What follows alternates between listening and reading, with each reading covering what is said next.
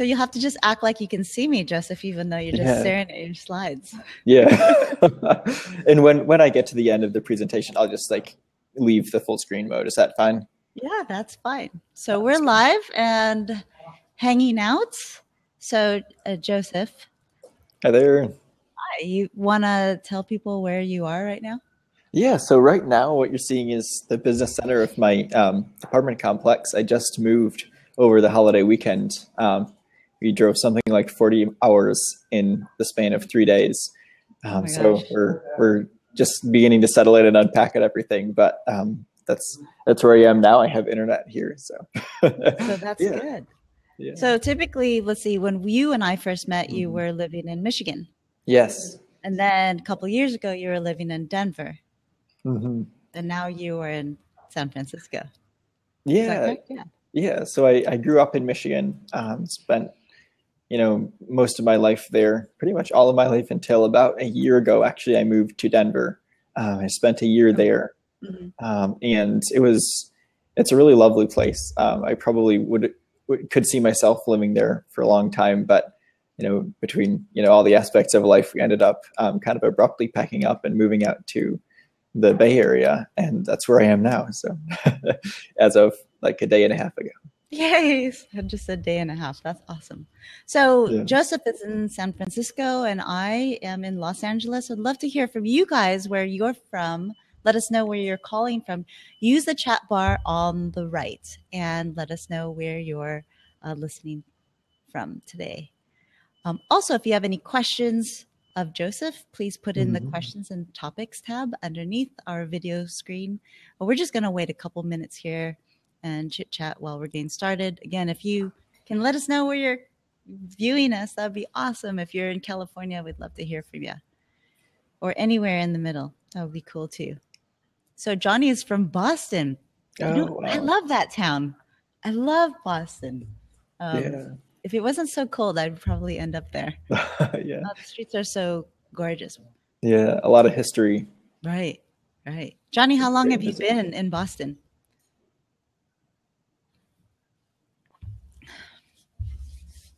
Two years so far. Awesome. So we're from before that. Yeah. Johnny, where are you from before Boston?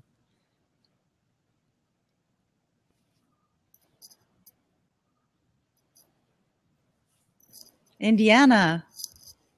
Oh, hey, so the Midwest. Midwest, yeah. I was born in Michigan. Did I tell you that, Joseph? Oh, no, I did not know that. I was born in Michigan, so yeah, I was from the Midwest too. So that's a big move, yes, from Indiana to Boston. Yeah. Yeah, that's awesome though. Love that.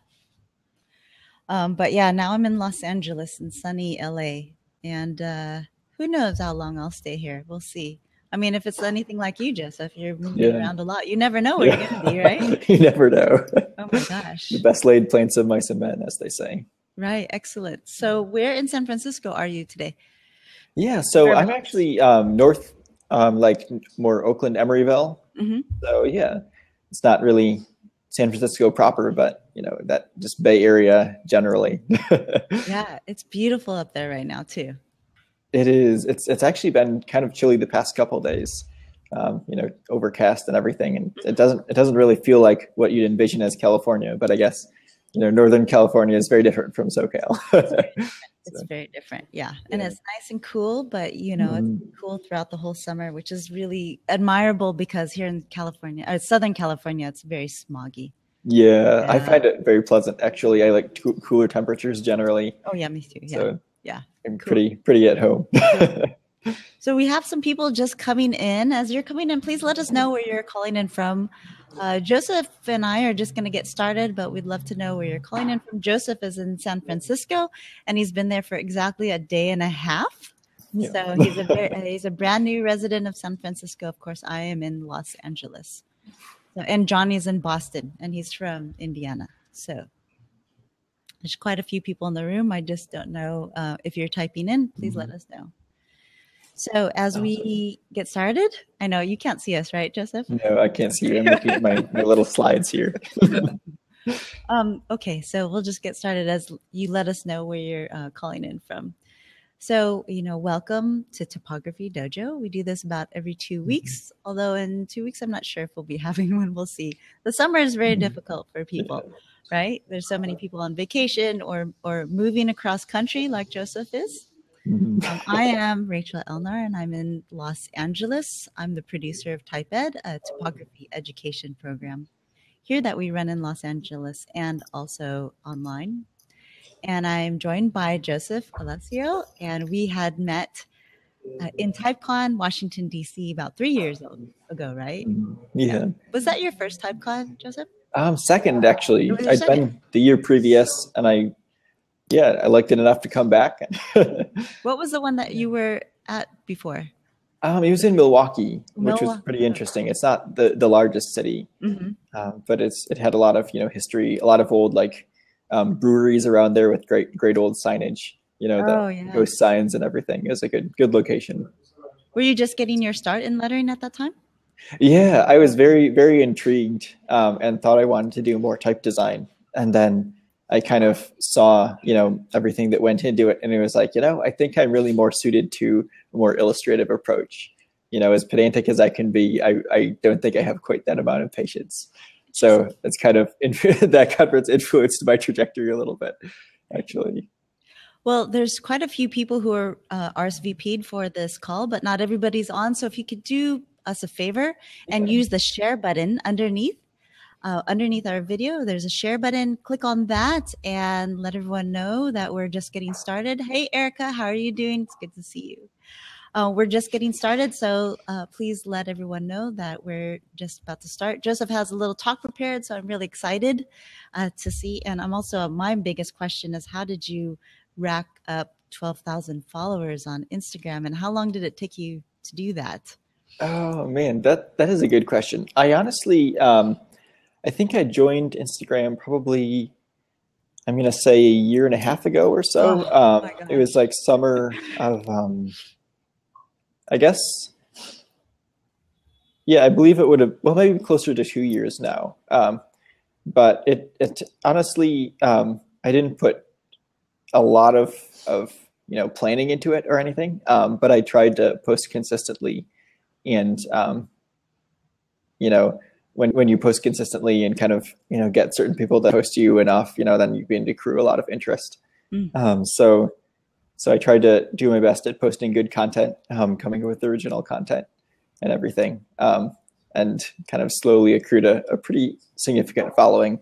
At this point, I'm wondering if it's now, going to kind of, if it's going to be less effective than it has been simply because of the way Instagram has changed. And so I'm worried it might end up damaging the, people who interact with a lot of people via Instagram. And they might not be able to, get as many eyes on their work and things like that. So we'll see what happens in the next few months. Could you explain the change? I don't know what's happened. Yeah, well, they introduced a new algorithm similar to what they did with Facebook. Facebook acquired Instagram and are kind of Facebookifying the platform slowly but surely over the past year or two. And so now with this algorithm, it's not actually chronological. You'll scroll through your feed and see something that's like 2 hours next to something that's 15 minutes ago, and they sort of reorder it based on like what you like more often or interact with more often, or certain users you interact with more often, things like that, hashtags. And so then you'll be getting a lot of certain kinds of content, and then other kinds of content that you might follow, you might really not see much of at all, if it ever shows up. So depending on how much you scroll. So it'll be interesting to see how that affects the platform, and how, honestly, if it will survive the change, because I don't think really people want the algorithm deciding what they see rather than they deciding what they see. So we'll see. Of course. Still, a year and a half to have 12,000 followers, that's quite an accomplishment. So. Wow. It took a lot of, but it's, I guess, like posting a lot and regularly, and just posting good work is a pretty foolproof method. No, I think the good work definitely helps. So just as a reminder, if you have any questions, please put them underneath the questions and topics tab, and then we'll get started. Is that okay with you, Joseph? Yeah, absolutely. Focus right onto your screen, so go ahead. Sounds good. Well, Hi, I'm Joseph, and I'm here to talk about words, because words are pretty cool. Honestly, I don't know if I have a lot of words that I could use to describe words, and that gets pretty meta. But I think honestly we're all here because we all have some sort of interest in words, probably their visual form, type and lettering, and words are they're just endlessly fascinating to me. I call myself a typographic illustrator, which is really just a fancy way of saying that I love reimagining language in image form. Whether typography, type design, lettering, calligraphy, all different ways we reimagine the abstract concept of words in a visual form. And we're interacting with them constantly. You're reading words on a page. You're hearing me speak words.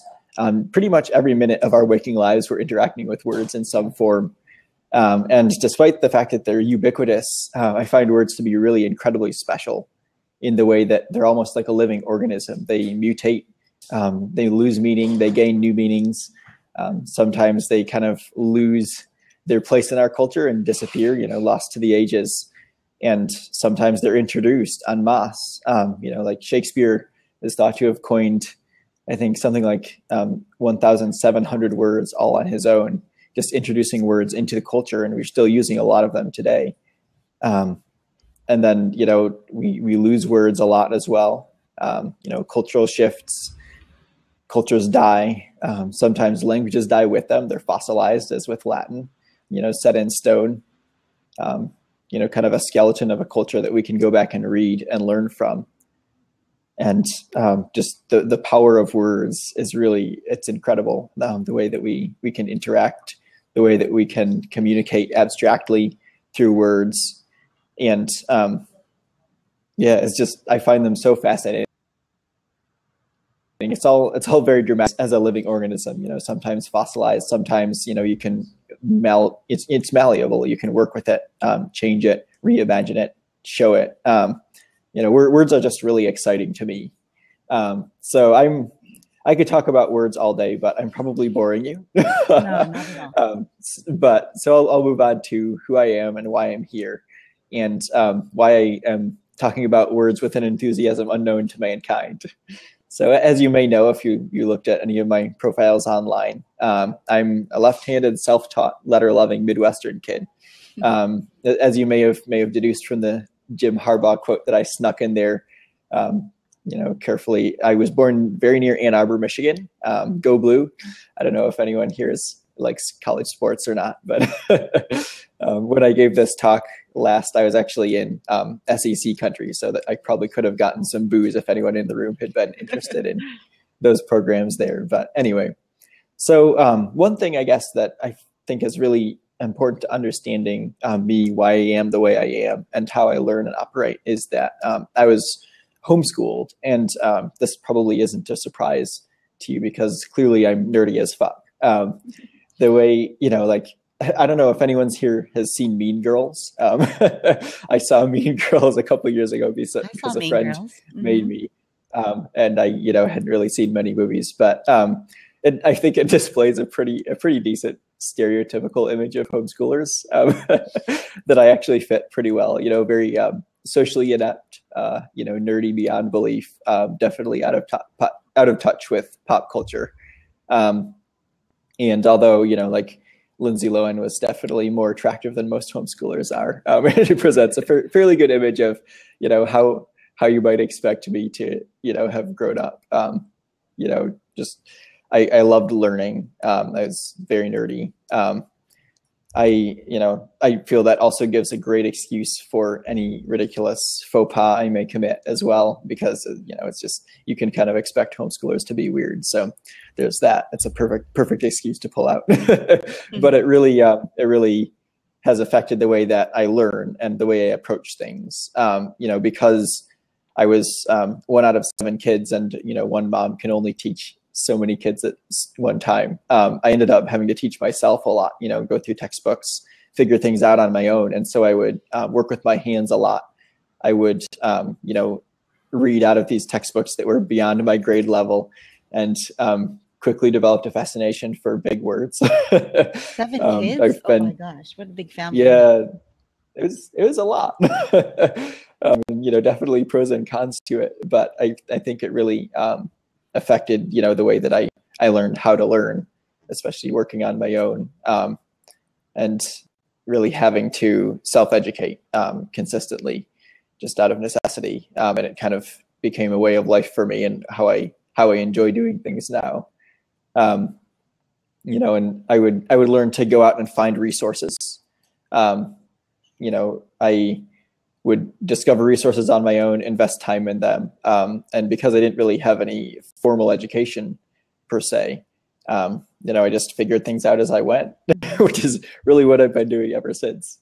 And then another aspect of that is that I quickly, grew a very strong relationship with words, because, I didn't spend a lot of time with other kids. I didn't spend a lot of time outside as much. I would read a lot.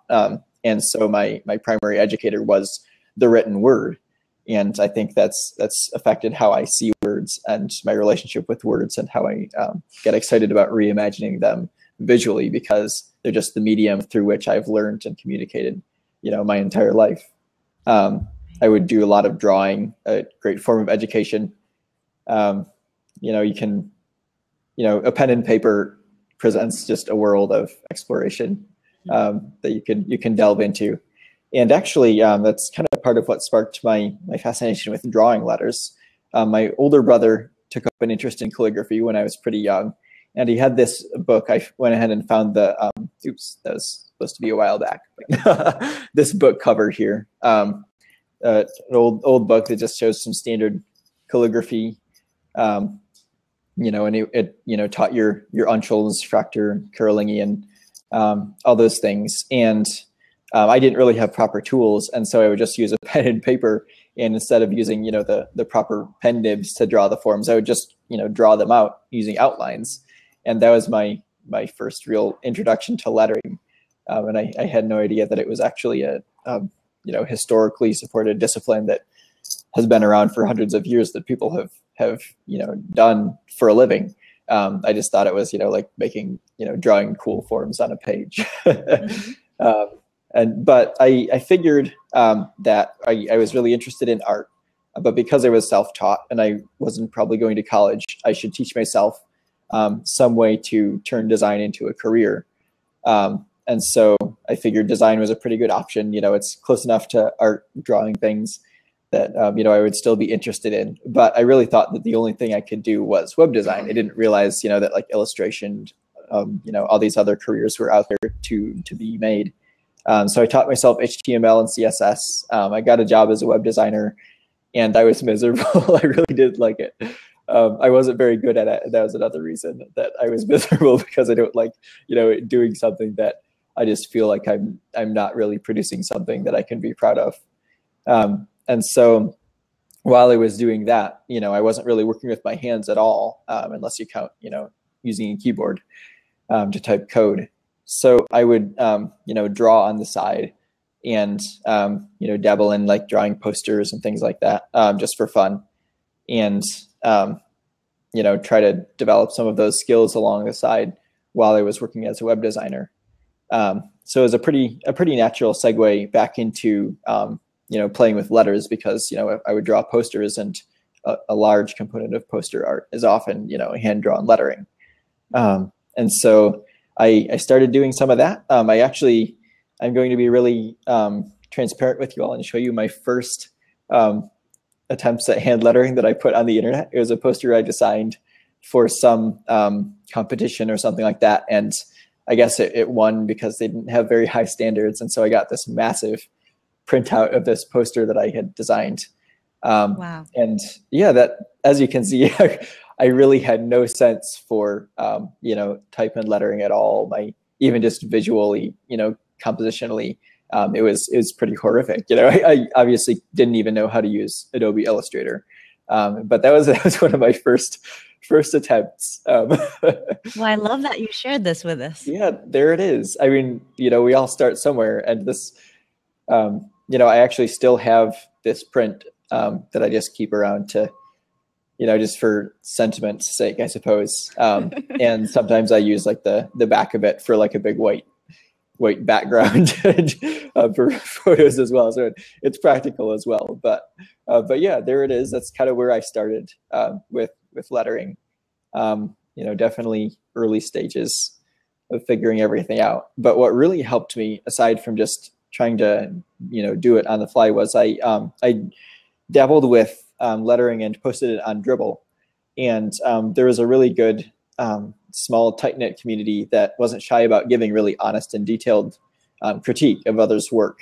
And so there were a few people on there that made great friends and that really helped me grow and kind of provided de facto education because, I really had no formal education. And while there are resources online, there's nothing quite like someone who knows what they're doing and is able to take a look at your work, especially something very technical like lettering, where there are so many, I don't know, just the minutia that go into the even the simplest of forms and show you, where you're doing it wrong, what looks right, what it should look like, all those things. So I'm really grateful for that. I think, critique is really, really valuable. I think you make the best friends when you're growing together.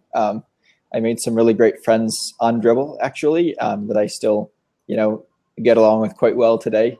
And, whether we're talking all the time or like there's just sporadic emails, but it's great for building relationships, growing in design with people, I think, because really the best friends are made when growing together. I might make a little deviation here about critique. Critique is really incredibly important, especially for me, having been self-taught without a lot of formal education and resources. I feel like we need to do more to go out of our way to seek critique because we tend to have this kind of artist mentality often, I think, even designers, where we feel offended if somebody has something to say about our work that needs to be changed, things like that. But you can also give critique and help others, as long as you're giving critique in the spirit of helping others grow rather than, simply being negative about it. It's a really, really valuable thing to give somebody, and it's always something that you should be seeking out as well. So end of rabbit trail there. Eventually, I started getting some small gigs and things with lettering and type-related things. I did some writing. I was taking a very, very technical approach. This is a little graphic that I made for an article I wrote for Smashing Magazine a few years ago. Just kind of, you can see how nerdy I was about all of this, taking everything with this very, very scholarly kind of approach, writing about, type classification. I invested a lot in understanding the history of letter forms, the cultural movements behind different styles, and design movements, things like that.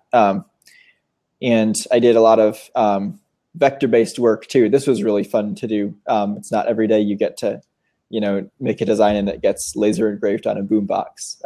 And that was a lot of fun, but it's, very, very fine, detailed vector work. And that really appealed to my OCD nature. I was having a lot of fun with that. And Joseph, how did you produce that? Did you just send off a vector file?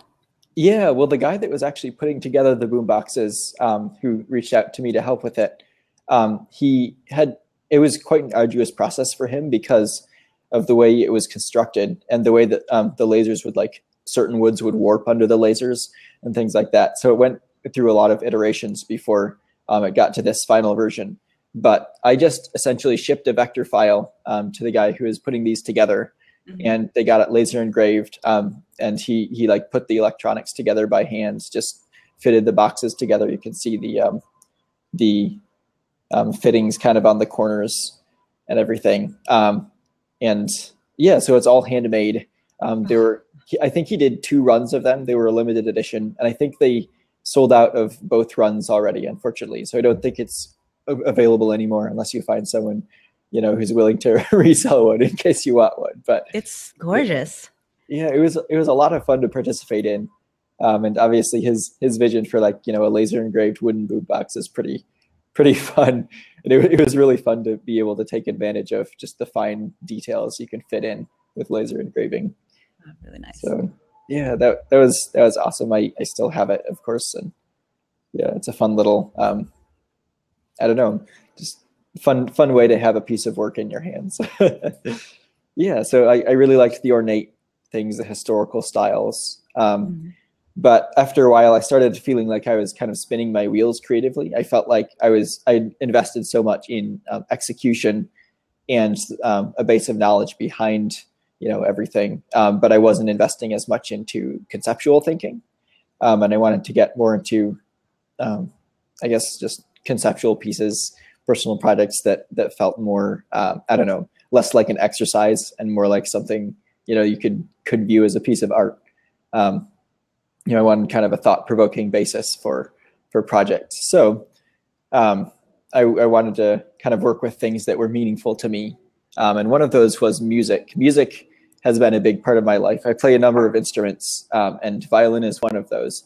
And so it seemed a natural way to, I don't know, make an artistic piece using a violin. So I found a quote that's dubiously attributed to Plato. I don't think it's found in any of his extant works, but it was attributed to him, I think, as early as 1880 something. And so it's, whether or not he actually said it is up in the air, but it's a beautiful quote just about music giving soul to the universe, wings to the mind, flight to the imagination, et cetera, et cetera. And it kind of describes music in this very, very poetic manner. And so I thought, well, how can I kind of visually communicate the beauty of music and the beauty of these words together? So I got this violin. It was a cheap one, so I didn't feel bad about slathering it in paint. Yeah, and I kind of documented the process as I, put together the piece, the video. And so I might as well, I think I'll go ahead and show this one. It's just like 2 minutes or something like that. So here's the video.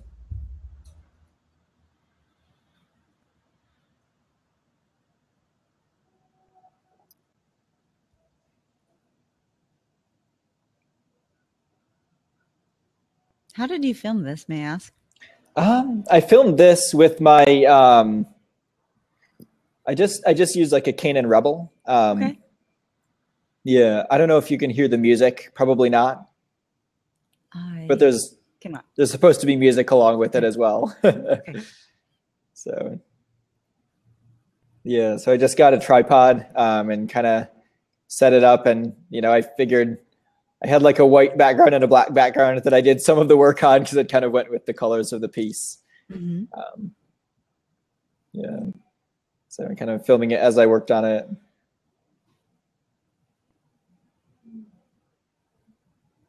No, I saw this photo in the Skillshare class, actually. That yeah, you have a couple of screen grabs that I have, for,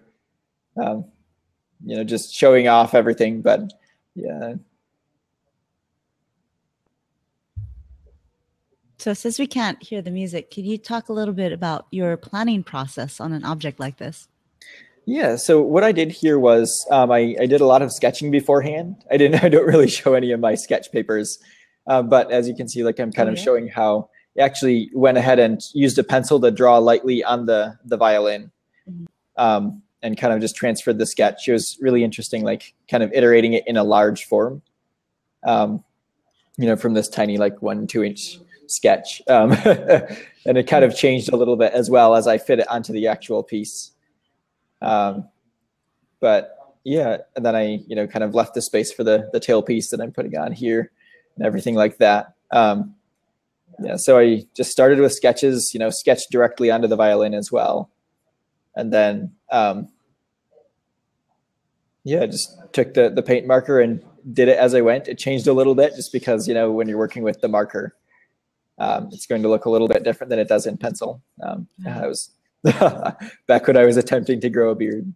It was an ill-fated attempt, but yeah, so the violin was playable. It sounded pretty awful because it was really cheap, but it did make sound.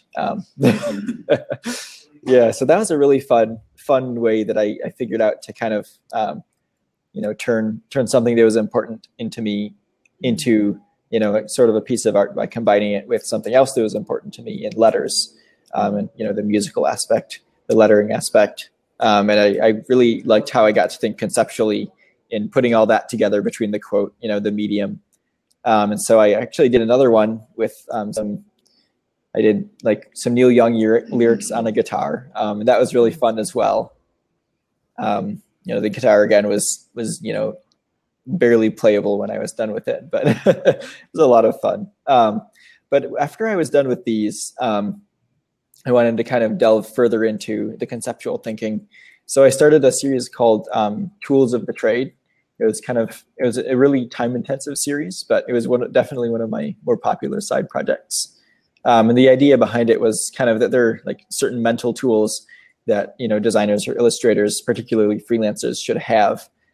Just dealing with life. I kind of was working through at that point some anxiety and imposter syndrome that I think like probably everyone who sees this will be able to relate all too well to those feelings. And so I figured, well, what can I kind of iterate to just say, how do you deal with things like that? I had a series of blog posts that went along with the pieces. Things like, shit happens and it's not always your fault. It's just, it does. Or, maybe it's not your fault at all, but you just learn from it and move on. Like just showing up every day, is obviously important, even when you're not feeling it. Things like that. Working not just, people say work smart, not hard, but the reality is you need both, and also the flip side of the coin is you can work hard, but if you're not working smart as well, then you'll just exhaust yourself. So you have to kind of combine those two lines of thinking. So that was a really fun series. Kind of addressed some things that I was feeling at the moment, and it resonated with a lot of people. And I really was enjoying thinking more conceptually, kind of abstracting the concepts, abstracting the letter forms, using different surfaces, different media. And then I decided that it would be even more fun to incorporate motion with what I was doing. So I started making little pieces like this one here, because I figured, well, if I'm already working in 3 dimensions, why not work with 4? Because like time, traditionally being considered the 4th dimension, kind of added a fun dimension to what I was already doing, exploring. I just find it fascinating that, without time, it can't technically exist. Because if you have like just 2 dimensions, width and height, then if it has no depth, it's just a flat plane. It doesn't exist in the 3 dimensions as we know it. We can't interact with it. But it's the same thing with time. If it has no span of time, then we're still unable to interact with it, even if it technically has 3 dimensions, the width, height, and depth. And so thinking of it as the 4th dimension when working with dimensional work was just really intriguing to me. So dabbling in motion was just really, I don't know, I found it really, really rewarding. I started doing a lot of little stop motion animated pieces like this. Not all of them were well executed, but you live and learn. You figure out how to do everything, how to get consistent lighting, how to set up composition with motion in mind, things like that. So as I kind of started incorporating more interesting concepts with my work, then I started getting some interest from clients that I'd really wanted to work with for a long time. So this past summer, I got to work on this social campaign with Target, which is a lot of fun. I'd really wanted to work with them for quite some time. And so I got to use like angles, different surfaces, like painting the lettering on the canvas there, but then, visible from this kind of 45-degree angle to kind of show off the product as well. Or like using multiple objects as a canvas, as in on your right there, kind of almost an anamorphic approach, which is a lot of fun. Here's a piece that I did for Circles Conference, which is a conference in Texas, using their tagline. I was really proud of the concept behind this because it kind of, I don't know, I feel like it shows off the concept really well. It's, the Circles is the name of the conference, and obviously my composition here is kind of a circular form, and then also like the cycle motion. It's kind of showing the circles again. through the cyclical animation there. And does the director there, does the client give you, how much information do they give you is my question. Do they give you a lot of direction, or you come up with the solution in terms of its creative execution? It varies a lot. For this one, I really had free reign. So that was a lot of fun. I got to kind of create, just whatever I wanted. And I was able to, like, as you can see, like, this is pretty much all made of like weird stencil forms, kind of. I really like stencil type a lot. I have kind of a fascination with it. And so I was like, hey, well, how can I work in stencils into, this? And so, like, with these, the medium of the leaves, I have everything kind of broken up, again, bringing in kind of abstraction to it. And then as well with the pastels there that kind of show the, just art materials for being inspiring and creating things like that.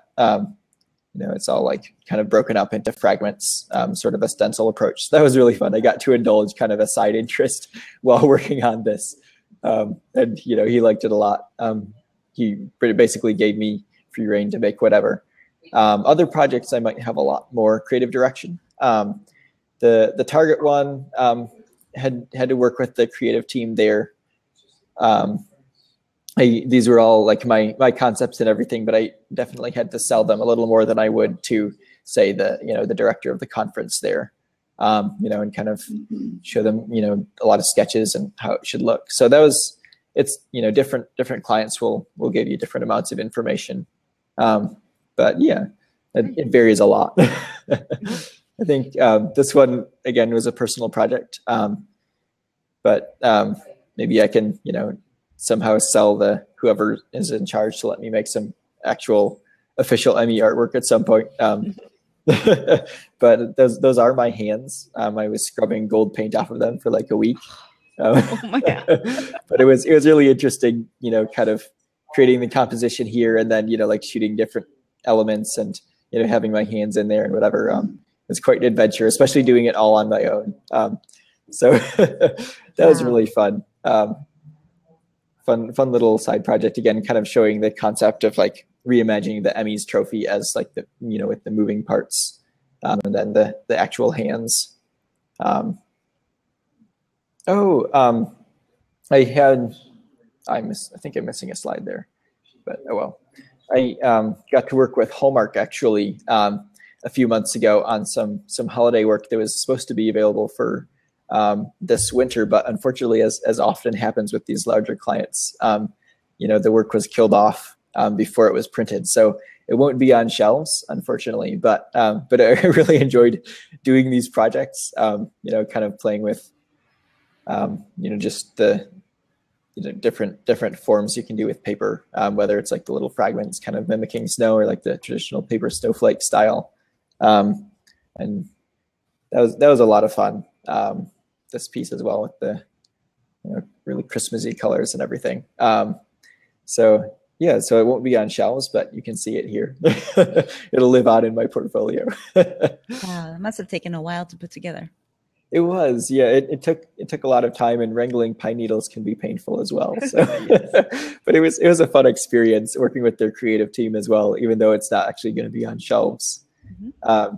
A few months ago, again, I had an opportunity to work with a client whose mascot has large ears and looks like a mouse. I'm technically not supposed to take credit for it because they're pretty picky about their like IP laws and everything, and protecting their brand image. And so like I can't put my name on this necessarily, but I can show it to you. And as somebody said, who like texted me about it or something, they said they saw it and they were like, I was thinking this person really looked at your work a lot before putting this together. So yeah, so I got to put this animation together that ended up on Disney's YouTube channel, which was a lot of fun to see. This was, obviously working in very large scale, and yeah, fun kind of animating everything and shipping this little video. A lot of different materials there, but really fun. I don't know, just fun to do, fun client to put in the client list as well. So yeah, so you can kind of see, you know, a lot of progression in my work and just the ideas that I'm trying to come up with. Yeah, especially as I continue to teach myself different things like, you know, stop motion animation, you know, like basic photography to create this stop motion animation, you know, using After Effects, things like that. Again, I just keep, you know, teaching myself things as I go. And that's kind of my methodology is pretty vague. It's essentially, you know, you learn, you figure things out as you go. The more you explore, the more skills you'll learn you have to teach yourself. And so that's a lot of fun. And honestly, I think that, you know, it just shows you don't really need the formal training to love letter forms and create letter forms. You know, it's always helpful to have, you know, a degree, you know, but you don't really have to go to the Hague or University of Reading or something to get a master's degree or a PhD.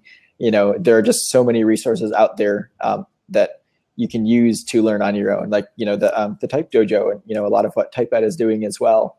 Just resources out there that you don't have to earn, you know, a you know, post-grad degree to really just have fun with and make letter forms.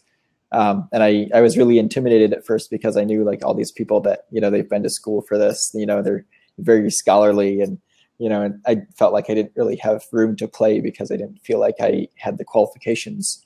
But the more I worked at it and studied and practiced and everything, you know, I just kind of realized, you know, you don't need the qualifications to, you know, teach yourself and access all these resources that are available now. So that was really good. You know, I kind of learned that as I went along and stopped being so intimidated. So you just need to be able to, you know, like obviously love letter forms enough to spend a lot of time with them and work hard on them, and, you know, again, accept the criticism as well. So yeah, I guess returning to my original thought line, you know, it's really all about making words into images and kind of fusing, I don't know, concepts with words and images. So you're kind of speaking on multiple levels of communication, and it's really intriguing when you think about it that way. You're speaking intellectually, visually, you know, sometimes auditory as well. You know, sometimes over the span of several seconds, as with the little animations that I've been doing. You know, just endless possibilities. You know, it can be humorous, it can be inspirational, it can be irreverent, you know, meaningful.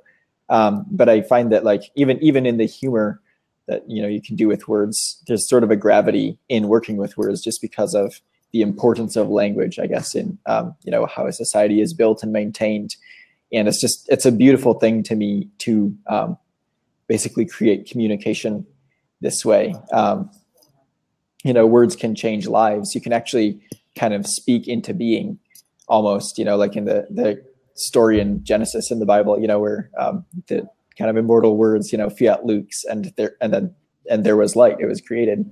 You know, but then in a very practical real life sense, you know, you can speak something and it will create something in somebody else's mind. You can show them something, you know, or like a visual form of words, and it will, again, you know, it'll create something in someone else's mind that was not there before. It's such an incredible power, you know, that words have to be able to spark things, and, you know, they can incite change, they can provoke to action, and I think, you know, at a very fundamental level, I think that's what I find so incredibly compelling about, you know, lettering, because you're shaping communication, you're speaking to people through visual forms of words, and it's just, yeah, it's so beautiful to me. I find words to be intriguing, and I find it to be an honor, really, to work with them on a daily basis, as we really all do in some way, shape, or form.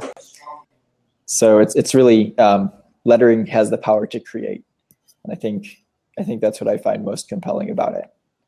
So yeah, thank you. I love that perspective. I love your perspective, and also. Okay, so Joseph, I'm just going to close that window, that screen share. So if you want to just go back. Yeah. Awesome. So no, thank you for sharing. That was great. And I love your perspective on words. Like, I never thought of it in that way. Yeah.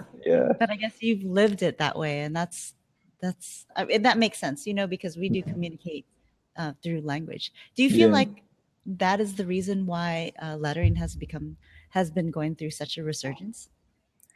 I think it might have something to do with it. Mm-hmm. I feel like it kind of goes through cycles. Like typography, like the trends, you see it cycle. Like we had kind of a modernist cycle, a few years back with everyone just using Helvetica, things like that. And obviously there's a certain power and impact there as well. But then similarly with the kind of ornate or more stylized, organic sort of lettering as well that has kind of come back into style. Different styles say different things. It affects culture. It goes along with culture, and you can actually kind of see cultural trends go parallel to trends in design and typography and lettering, and it's really fascinating to see just the zeitgeist. The way people communicate changes. And honestly, like working with words, whether it's, type, lettering, anything, we really, as designers, we have a small say in that. And it's so, I don't know, I find that to be so inspiring and intriguing about working with lettering and type. It's because we can affect the tone or the inner voice in our head, right? Yeah. Someone reading it when they read the words. Yeah. So I'm going to just ask you a question from Johnny. Okay, so he's asking, do you mostly work from home, at a studio somewhere, or on site with your clients? And how do you set up your work area, especially with all the different materials and items, and working from different locations, if that's the case? Yeah, so I have a pretty lo-fi setup. I do work from home primarily, where I can push things aside and create a space, to work with, however large of a space I need. I have, some strobes and reflectors and everything that I can use to kind of help get the consistent lighting. Because when you're working with, 100 frames, you don't want it like flickering, with slightly different changes in light, shadows and whatnot. So the lighting is pretty necessary to get an even color. But yeah, it's a fairly lo-fi setup. I'm tripping over cords and tripods, sometimes, but I try to be, careful with all of that. Yeah, when I'm usually setting something up, it'll be at home, where I have space to maybe leave it out. It's going to be a bit of an adventure recently, have a dog in the picture, so it'll be an adventure keeping them out of things that are staying up overnight, for a shooting setup and whatnot. But yeah, so pretty much from home, Johnny, I hope that answers your question. So I'm gonna hit done answering. And also, do you have you ever worked on site with clients? I have not actually. Okay. No. I've been like on site a couple times as an assistant, which has been really, interesting. You get to see how different people work. You get to, interact with different photographers or, studios and whatnot. And that's really interesting. But I think, yeah, I've never worked on site with anybody, oddly enough. I'm trying to think. It seems like I should have, but yeah, I think I'm very much a DIY person, and so, like I strive to make it look like, it's done in a studio at a big agency, but it's honestly a pretty small operation. I set high standards, but my space and work setup is pretty simple. Right. And if you guys have any other questions, please put them underneath the questions and topics. Otherwise, I have 3 questions of my own. So we've got about 10 more minutes or so. So if you have any questions, let's see here. If you have any questions, let me know. Otherwise, so my question for you is just based on Johnny's question in terms of working in studio, working from home. Did you do all your learning from online? I mean, you doing most of your work online, right? I mean, most of your interactions with clients are online. So did you work with anyone online, or did you work with anyone in person? Did you learn from anyone, like where they're sitting in a studio with you, or is it all from what you've learned online? And it's pretty much, whatever I can gather online, reading a lot, books, finding resources, because there are just so many resources out there now, that there's just, I don't know, just a wealth of information and a lot of practice. So I really, it's kind of strange realizing that like I have no like formal education whatsoever. Like I don't think I've ever done even a lettering workshop, although someday I want to go out and do one with Ken Barber. Oh yeah. But I've not, you know, been able to make it out to one of those. But yeah, just so many resources. And again, like you guys with TypeEd, you know, are providing some of those. You know, just you can do it from anywhere. And it's, I don't know, it's incredibly helpful. It does take a lot of hard work though. It does. You have to be, you know, yeah, you assign yourself homework, you know, you're essentially like your own professor. Yes. So. And I have a bad habit of taking my milestones and dragging and dropping them to the next day. Where I'm like, oh, I don't have time to do that today. Yes. Yeah, that is true. You have to be hard on yourself. You're talking about there's a lot of resources out there. What resources did you utilize? Are there any websites or books outside of the calligraphy one that you could share with us? Yeah, well, I would say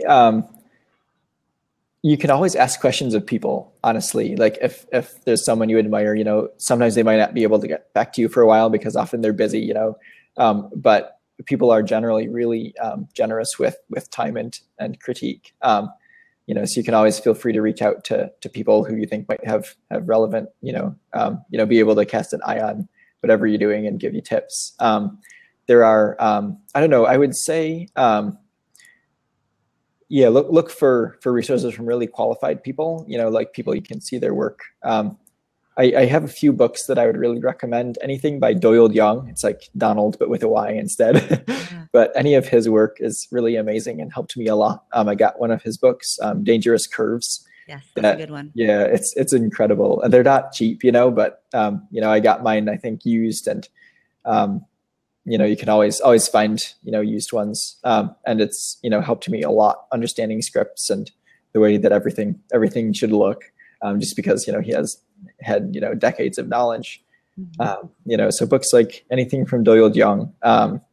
There are a couple of great ones from Louise Feely, like her book on scripts is great as well. It just shows a lot of different, you know, cultural influences on different styles. A lot of information there, visual information. Great. So, we love the masters, right? Yes, for sure. Okay, so another question. Erica is asking, do you provide comps or mock-ups using these materials to the client? How do you know it will work out? Yikes. That's a great question. That is, right? A good question. That's a good question, yeah. Honestly, I generally, before building it out, I just do sketches. So if something is really malleable, then, you know, it's not too difficult, but, you know, there will always be different considerations.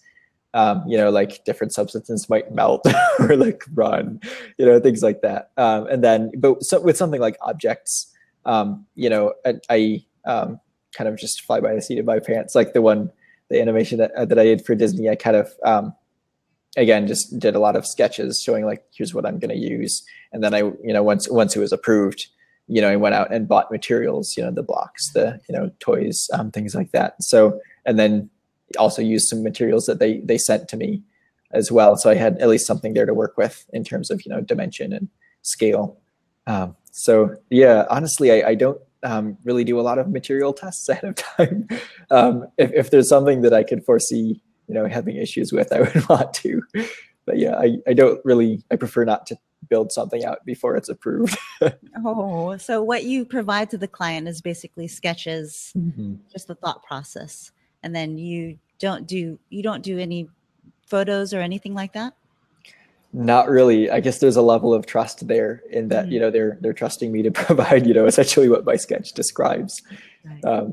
But yeah, it's pretty much just sketches, you know, color schemes, things like that. That makes sense. Okay. I hope that helped, Erica. But yeah, that's a good question. I mean, actually you had a photo on Instagram, which was lettering in snow and dirt. And I was wondering, I mean, I don't know if that was a client project. My guess is probably not. Yeah, that was just a client project. How would you describe that for the client, or how would you pitch that? Man, that's a good question. I guess everyone knows what snow looks like, you know. Sure. So I'd give like a written description as well as the sketches. That would be a little tricky because you know, snow is not just a material that you can go out and purchase. Right. So now that I'm in, you know, the Bay Area, you know, if I were to do something like that, I'm not sure how I would pull it off. It would require travel, I guess. You know, find somewhere where there's snow. So yeah, that would be really interesting, actually. But that was kind of a personal project, you know, just because it was like nature's April Fools, you know, and snowing on April 1st or whatever.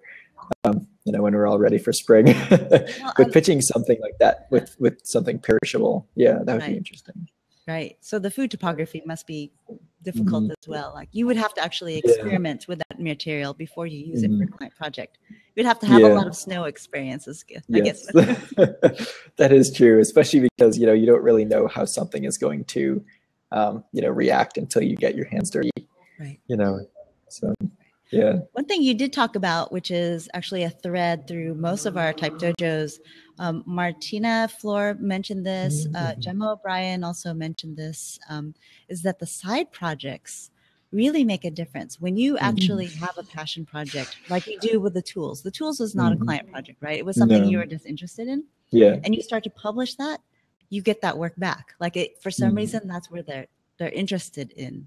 I mean, Gemma said that she was just doing this mural out of interest, and all of a sudden she got clients from it. So where do you find your inspiration for those, for you tinkering with those different materials, like the tools? Where did that come from? Honestly, I was just like digging around in the garage, I think at my parents' house or something, and I found this box of tools, and it was like all these tiny little pieces, and I was like, something could be done with these. You know, it's like something just kind of, you know, occurs to me on occasion, you know, something like that. And that was fun, you know, because especially like you were saying, like the personal projects are key because they give you an opportunity to play and experiment. Whereas with a client project, you're not often going to get that opportunity. Sometimes they'll, you know, say, yeah, just make whatever you want. But most often they'll have pretty strict guidelines for, you know, what you're going for, what you're representing. So the personal projects, you know, they offer the opportunity to do something new, you know, have fun with things, you know, and then once a potential client can see it, and it's like, oh, that might be something I'm interested in. Whereas, you know, if you haven't done it before, then, you know, they can't see it, and, you know, you can describe it, but it's difficult to pitch something that there are no reference for. So. Well, we totally, I mean, I look forward to seeing what you tinker with next and how your lettering evolves, because every time I look at your Instagram, it's something different. Yeah, I do like to explore and kind of evolve, which I don't know. People say you should have a very specific style, you know, to sell yourself as an illustrator. I don't know. I mean, I think maybe that would be good from a career standpoint, but I figure, you know, I want to be able to do something that I have fun with, and, you know, I'm always learning and growing. So I love the idea of reinvention. I mean, typically musical artists will do that, but you know, visual artists don't. And the fact that you're doing that, you know, definitely caught my eye. I've been watching you for the last 3 years since we met in Washington, D.C. And it's amazing how far you've come. It has been kind of a constant state of reinvention. So yeah, that is true. Thank you so much, Joseph, for hanging out with us and sharing your process. And it was really great. I really appreciate it. Yeah, absolutely. Thank you for having me, and thank you all for showing up too. Of course. Yeah, no, right. In the middle of the day, there's not very many people who could take lunch off, but would just love to see your lettering work. That makes my lunch hour much better. I'm glad to hear. Yeah. Well, thank you everyone for joining us, and we'll see you soon. Thank you, Joseph. Have a good day.